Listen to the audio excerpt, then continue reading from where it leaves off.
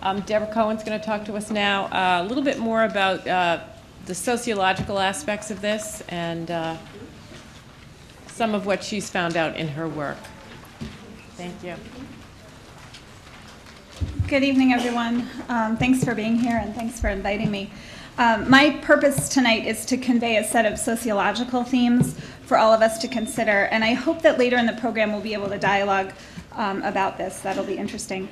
I'm going to be drawing on qualitative research in sociology as well as narratives from memoirs on fatness, actually, because I do a lot with sociological memoir in my own work. And I'm going to conclude sharing with you a little bit about the recent journey that I've been on with students examining issues of the body and issues of obesity. So as a sociologist, I want to take us on this journey to understand how something as seemingly private and intimate as the body, as something that seems sort of natural, is actually really a public issue that relates to social structure. Our bodies are mediated by messages from various social institutions, such as the family, school, the government, the media, etc. And thus we can say that the body is socially constructed and culturally constructed, and that our bodies are the product of complex social arrangements and dynamic social processes. So knowing this, we should begin, I think, to ask questions like those posed by the sociologist Millian King when she says, what is a body? And what is the body's relationship to the self? What are the social forces that shape human bodies and bodily experience? And how do these forces vary in different societies and historical periods? How does our sense of our body change over time and place, in other words? And how are different bodies perceived, valued, and treated? King claims that the body is the container and the expression of the self, the object of social control, and the repository of shifting race, gender, and sexual categories, so that the body becomes a site for asserting, imposing, performing, challenging, and destabilizing categories of gender, race, ethnicity, and sexuality.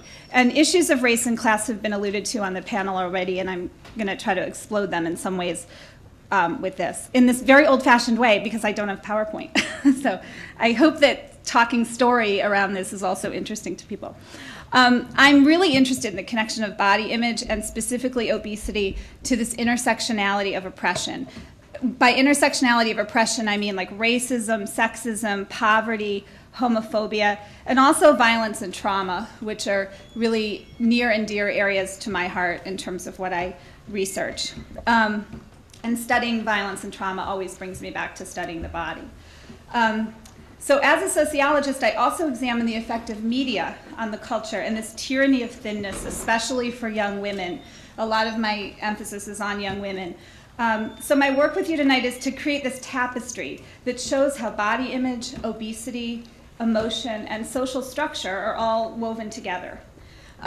Rather than talk about obesity as this objective social condition or a medical problem or an epidemic, as we've actually been hearing from the other panelists, I actually would like to offer another perspective, which is to take a step back and see how we construct it as such and how we respond to it as such. Because how we construct it tells us a lot about how we're dealing with it anyway. In the book, A Hunger So Wide and So Deep, American Women Speak Out on Eating Problems, the sociologist Becky Thompson argues that women's eating problems are often begin, at least, as orderly responses to gravely unequal and chaotic and very disorderly structural conditions, like violence, like racism, like poverty. If one conceives of the body as our sense of home, as our sort of safe place to retreat to, as a sort of sacred space, then Thompson's analysis is compelling for seeing how much of women's eating problems may be related to what I would call a sense of metaphorical homelessness within one's body. And when people talk about their eating struggles and their struggles with their body, they're often talking about a sense of the body not being a safe place. I'm sort of cutting as I go.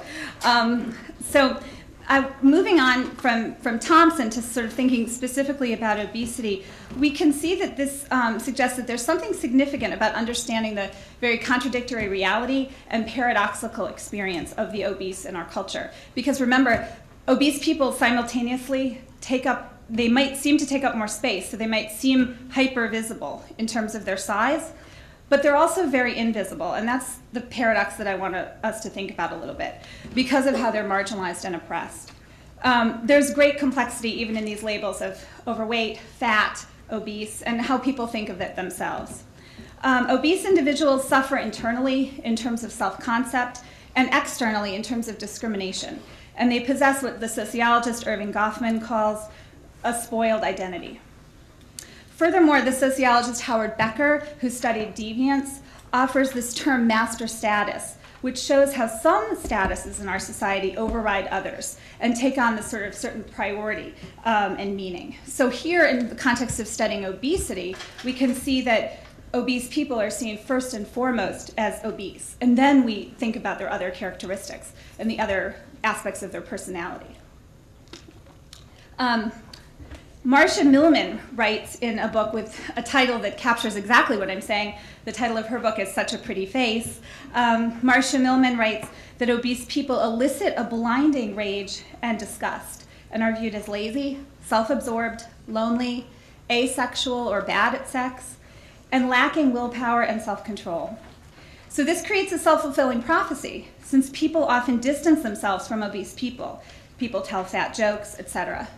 The memoirist Jean Brathwaite writes, quote, and this is really interesting, she says, "When they looked at my body, did they see a mangled ruin that had once been a person, now grotesquely pinned under colossal weight, but horribly still twitching? And did they wish to get away from it, from me?"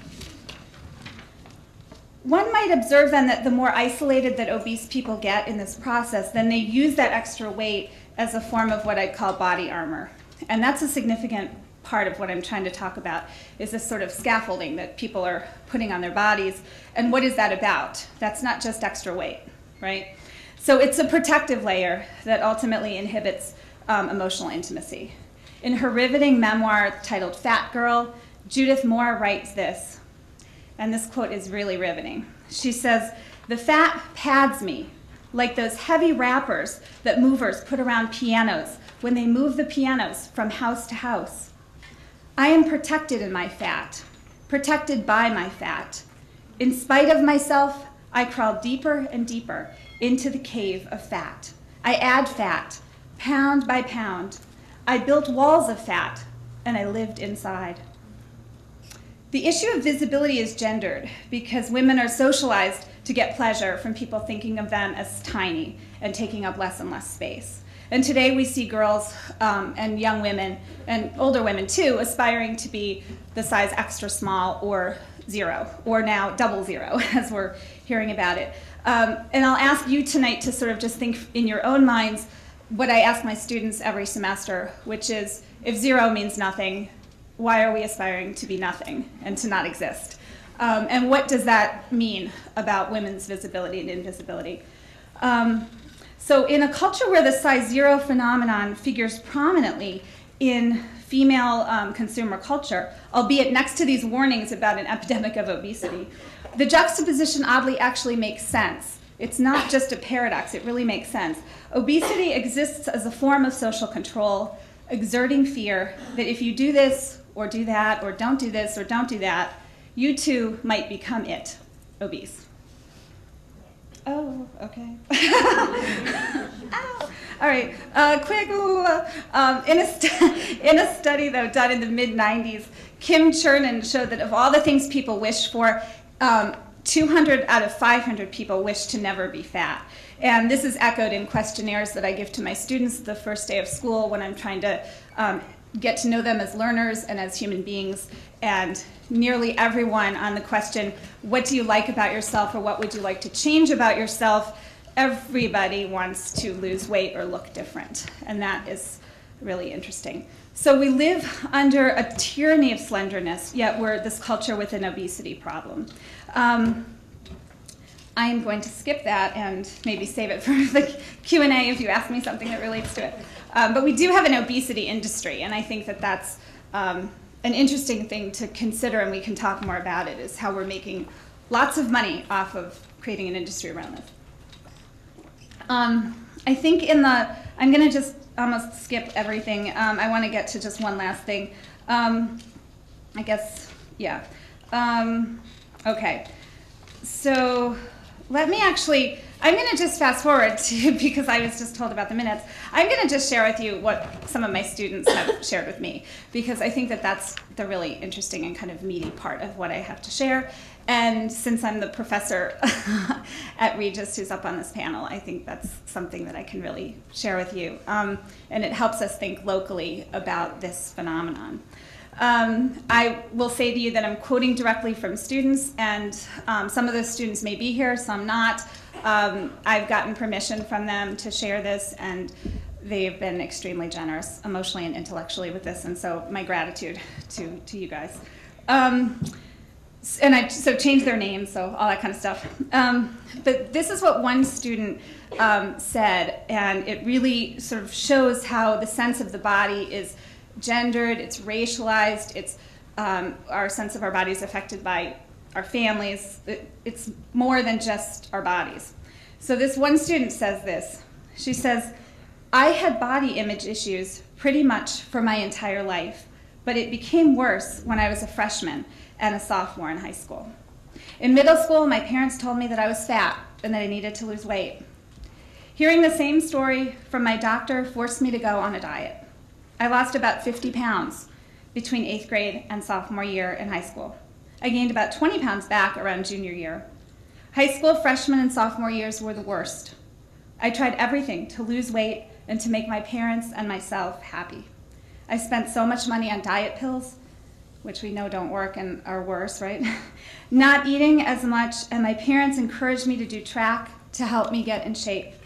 I was a mess. My best friend helped me get through those difficult times, and pretty much every day since, I still think about my body and the way I look.